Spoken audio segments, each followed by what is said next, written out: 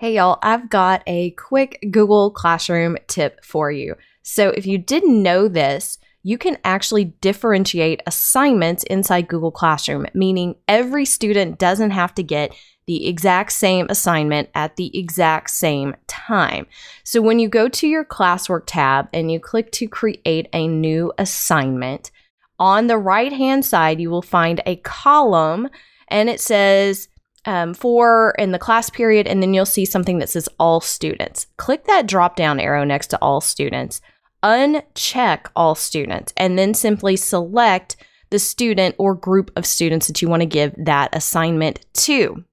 So this is perfect for differentiation, for accommodations, for modifications, and of course for collaborative work where students may be working in collaborative groups and working on slightly different projects, project-based learning, research, things where the topics and the directions can vary, which is great because that's a great way to teach students. We want to personalize the learning and we want to offer differentiated assignments to meet all of their learning needs. So if you like this video, ring the bell so that you get notified when new videos are released and click subscribe so that you don't miss any of these tips.